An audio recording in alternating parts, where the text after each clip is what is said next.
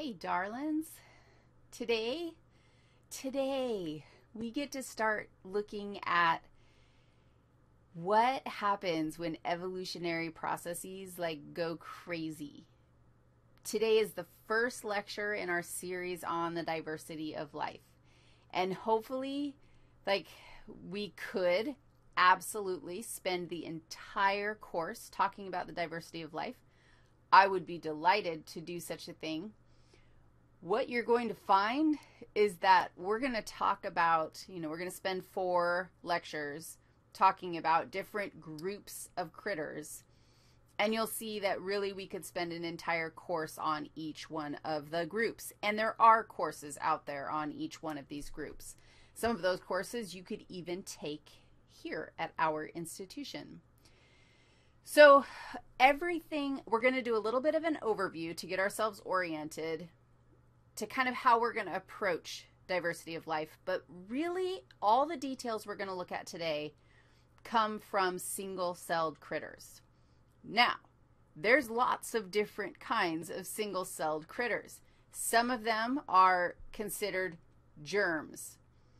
Germ is probably a term that we should avoid in this course because it isn't very scientific or specific. It doesn't tell us very much. And in fact, while this cartoon is rather humorous, I don't know, I think that these germs look like they have nuclei, which tells you what? They're not going to be bacteria because they have nuclei. So, I don't know. That's what we'll see, is that there's a whole bunch of diversity in different kinds of critters, and some bacteria, some cells, single-celled critters with nuclei, which would then be eukaryotes, can cause diseases. They can be considered germs. So we'll just enjoy this cartoon because it's kind of entertaining. This is an example of a single-celled eukaryote. Single-celled eukaryotes are called protists, and we're going to put them all into a giant cladogram. So let's go ahead and kind of think about what our cladogram is going to look like. I'm going to draw one for you because I want you to be really clear on the relationship, but we really have 3 primary groups here. We've got our bacterial group, we've got a group of archaeans, and we're going to talk about both of these groups in detail today. And then we have a group called eukaryota, which is all eukaryotes. And I have a visual just to help you picture, what are these things that you speak of? Well, archaeans are basically bacteria. They are prokaryotes. We're going to have an entire talk on archaeans. We're a little more familiar with bacteria, and really take microbiology and you will not come out of that class thinking that all bacteria are the same. They are extremely diverse, and we're going to spend, 3 or 4 sections of this lecture just talking about bacteria. But we're a little more familiar with bacteria than archaea. But then what we're really familiar with are the eukaryotes. And the eukaryotes come in single-celled flavors, and those are considered protists. This is an example of a single cell. Actually, this is 2 different types of single-celled eukaryotes. And then, of course, we have wholly multicellular madness and diversity of eukaryotes. Plants are eukaryotes. Fleas are animals, and they're eukaryotes. This is an invertebrate animal. Birds are vertebrates. They are animals. They are eukaryotes. Here's a fungus. That thing is a eukaryote. Here's a sperm. Because, of course, you can't talk about critter diversity without talking about sperm. Sperm are interesting because they're like their own little critters, right? Except they're what give rise to a multicellular organism. So sperm, we're going to have some very interesting sperm conversations throughout this section, but they are considered eukaryotes and not protists. Okay, so let's draw ourselves a picture of, let's draw ourselves a cladogram that illustrates the relationship between these groups. And before I do, I want you to think about the idea that, yeah, you know what? There was a first cell at some stage in the game. And no, it didn't really look like this. But the first evidence of cellular life has been found on our planet, and after aging, or what, finding the age of the rocks that contained the fossil evidence of cellular life, we think that the first living critters came about 3.6 billion years ago. So that's a chunk of change, you guys. Like, we're talking a long time ago. And the question is, what did that thing look like? What did that very first cell look like? That very first population of cells, what did it look like?